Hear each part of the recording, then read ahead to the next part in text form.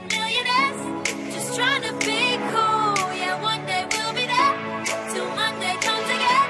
We're weekend millionaires. And now we're gonna together go from start to finish in making a data collection sheet that you can use for your day-to-day gold making ideas. So you wouldn't use something like that for your farming necessities or whatever. This is purely to hold data about containers, about salvageables, stuff like that. So we go onto your browser of choice. Then we go to Data Wars 2, which is the best website. There we can go to the documentation. We want to do item CSV. There you go. That's the URL for Silver's API right there. And the first thing we should do actually is keys. Why do we want to do keys first? Because the keys are going to tell us what we can ask of the API. You know, I'm going to use very basic terms to explain this to anyone who hasn't done any Excel in their lives.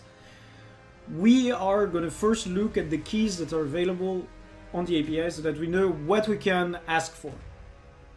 So then what you do is you just go into data. You're going to want to do a from web. You put down the URL for the keys. You say okay. Then it's going to show you the keys like that. These are all the keys that we can use. Okay, alright. So we're going to go make that into a table. There we go. I actually hate that. It didn't... Did it not? It should ask me... It doesn't ask me to use...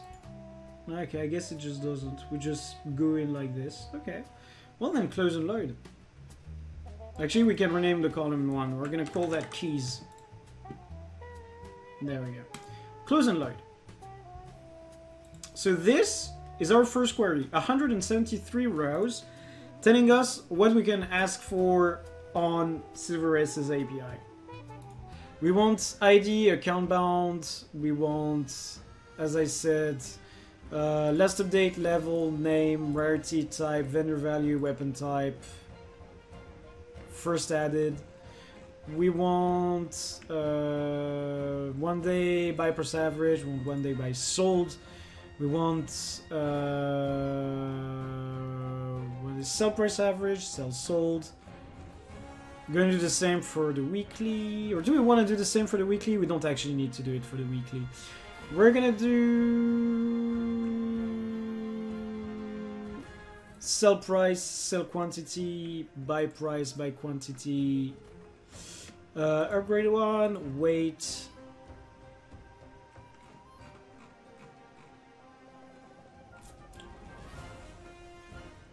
And I think that's like good to go. Because this is gonna take ages otherwise, and we want the video to go fast. So we organize the way we want our columns to be. So we're going to do ID, name, type, level, rarity, maybe first added before type. Excuse me?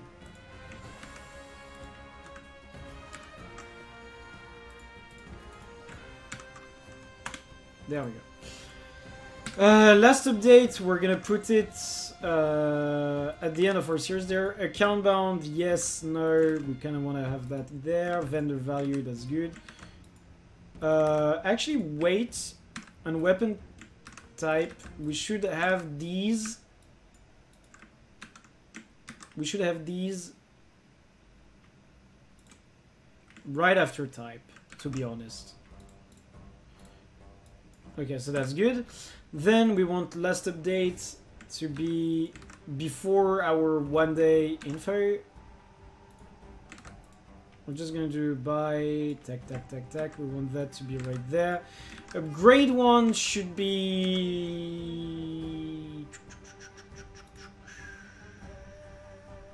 level rarity.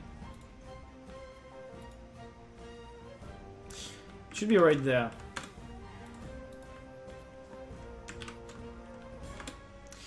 Then we're gonna do like this.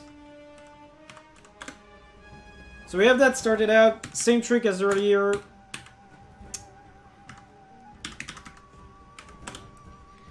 Drag that all the way down. And you've just saved yourself a lot of time. So we're gonna take that, put it in our notepad. We grab that. Okay, actually we just grab that. Paste. And there we go. That's all we need. We're gonna do our import again. So data from web. First we paste the API. No, I pressed OK too early. Cancel. We go at it again. Paste it. Question mark. Fields equal. We pick all of that. Add it at the end in the correct order. So see, as I said, we have them in the order we wanted. So now we just transform some stuff. We're just gonna put that as date without time. Can I? Date without time? Thank you. Like, actually, date time, that's kind of okay though. And we're gonna keep that as date time. It's the same here. The numbers are as numbers. Everything else is as everything else. Close and load. We're gonna call that TP because that's our TP information. We're gonna fix the errors. So we know that all the errors are in this column. List might be incomplete. Load more. I'd like to actually see one of the errors, but it probably doesn't have any right there. Replace errors. We're gonna replace them by zeros. That should actually fix the errors we have.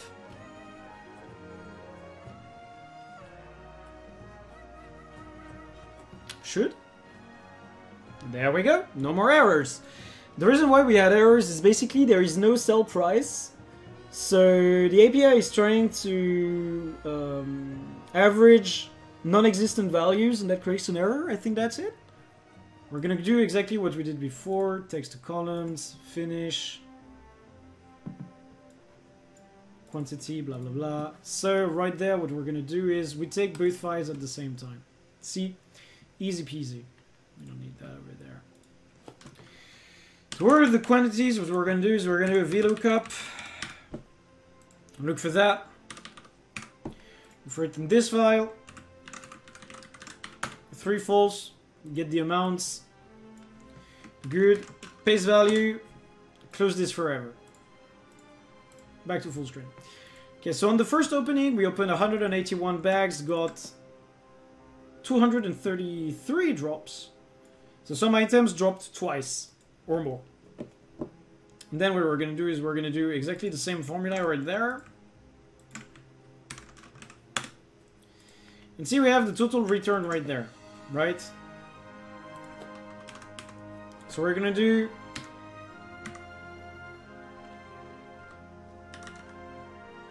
equals subtotal. Very nice formula. You select what you want to do. I want to do a sum. Grab it from... Oh, Jesus. I want it to go from here to here. Yes. And...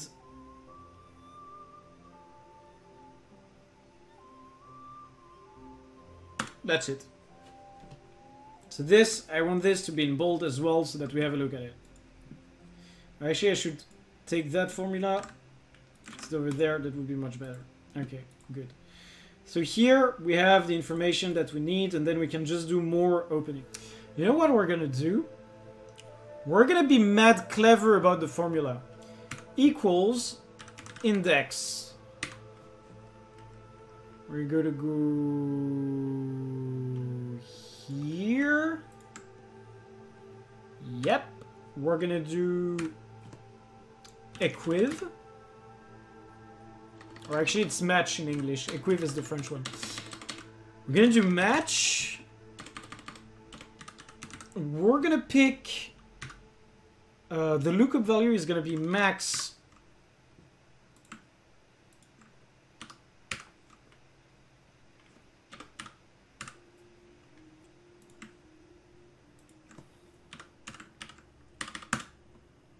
There we go. So here, what did I do? I did something that is kind of interesting overall. We have determined, with this formula, we have determined what is the main driving item inside of this drop rate. So basically, the item that brings the most value is the vial of powerful blood. That's the one item that brings the most value in the drops, right? We have an item that's worth more. The silver doubloon is worth more individually, but you only got 1 in 181 tries, whereas you got 4 vials of powerful blood in 181 tries. Which makes the vial of powerful blood much, much more important to the average value of the drops right there. Jesus, like, I'm trying to make this a little bit more readable as I do stuff right there. Yeah, this is a little bit more readable. I think I should actually just go all the way. I'm just gonna add a little bit more borders to make this more enjoyable. This is gonna be good as well because like patrons are gonna get the sheet once I'm done with it. So that's a good thing to work with. Okay, this is not too bad. This is not looking too bad, I think. Then as a split right there as well. Actually, you know what? I don't need to, because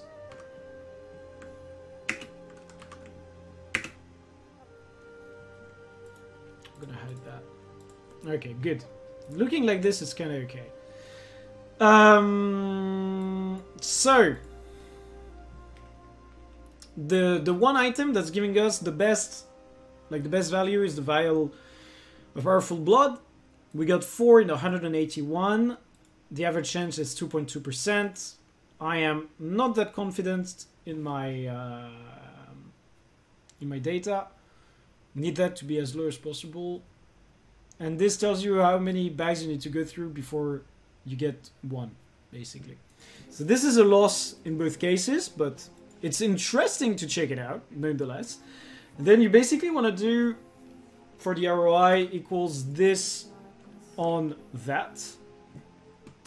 Can add that, and this is a percentage, and this you want to do profit sell on cost sell.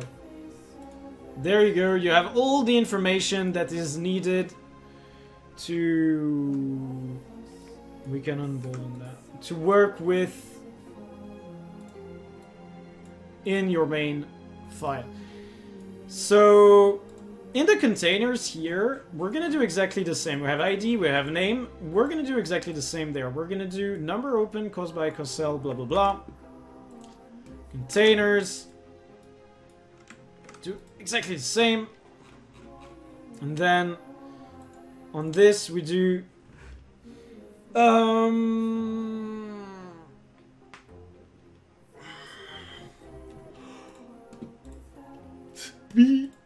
B2.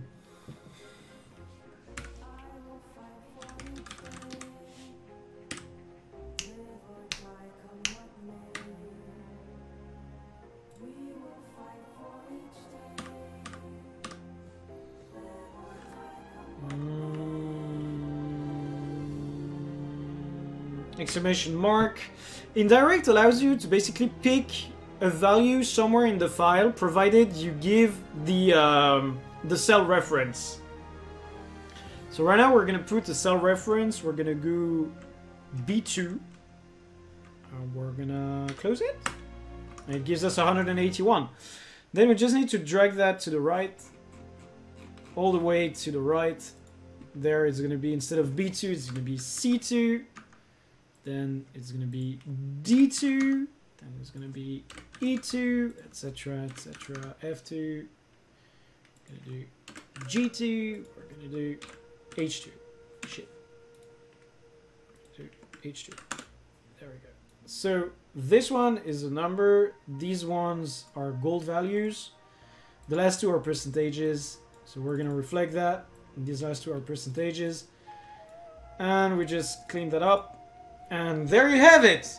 A spreadsheet that allows you to know, well, basically how many of one bag you have opened. Hello, Mary.